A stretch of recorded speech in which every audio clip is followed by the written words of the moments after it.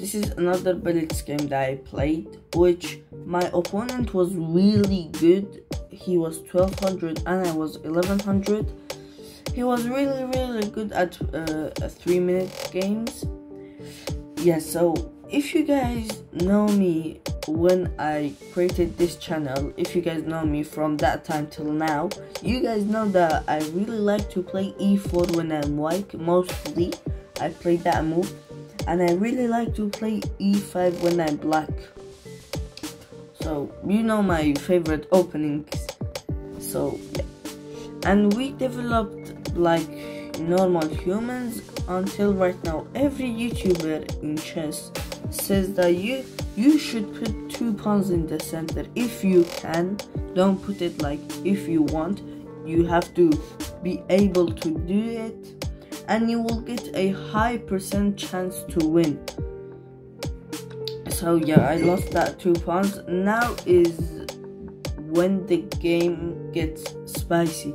I played queen to e3 to threaten queen to h6 and to control at the future to control the c5 square, which he stopped me. He completely stopped me to going queen to h6.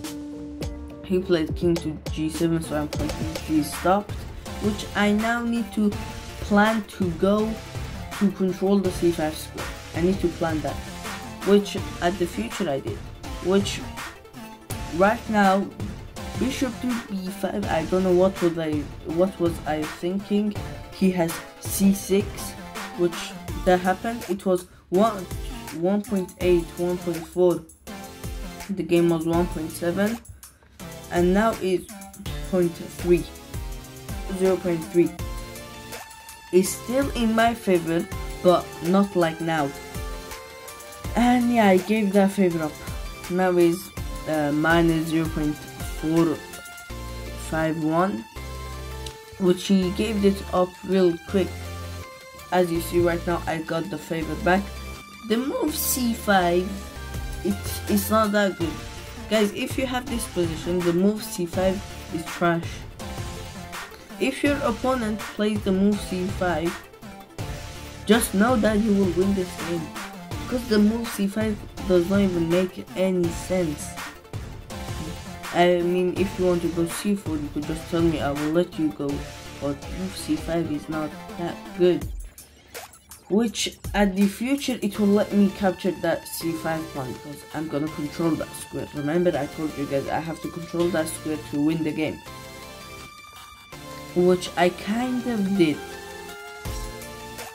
which still is not in my favor. Yeah, by capturing that pawn I lost the game. Kind of lost the game. Yeah, and I don't know what is that move, which right now I missed 14. Oh hell no! Which, I mean, I had 1 minute, so I was a little bit worried when I have low times. So I take this, and he played this one. And I took the bishop, which 7 times out of 10 a bishop is better than a knight, which I don't even know how does this move make sense. Why would you take with the king? Why? If you see this knight, I could take this pawn with my queen, which I did, and he played this one, and I could take this pawn, which I still did, and I missed mating too.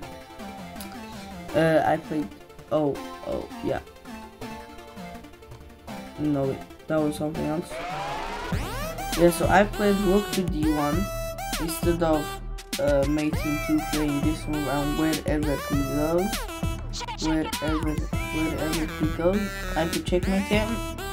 But I played this move, which now I'm looking at it, I think that I'm so dumb, but I'm 1400, so I'm not yet. So right now, the game is still plus 13.1. Is it still in my favor? But it's not making 2, so not good.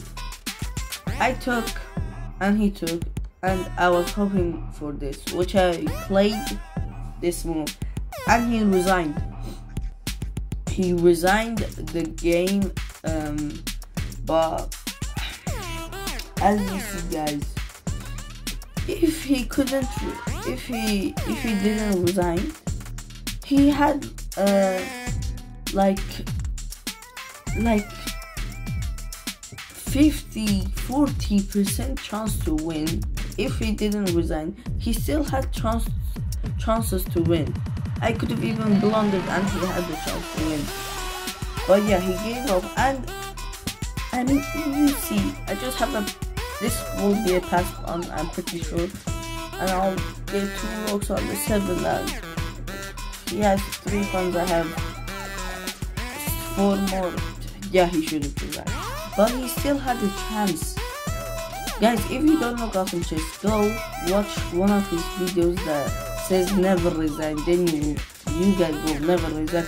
And even if you want to go to my channel and watch my video that it says never resign. Yeah, because if he didn't resign, he still had a chance to win. It was 7 points of material. Why did he resign? I'm not joking now. Why did he resign? He still had a chance to win.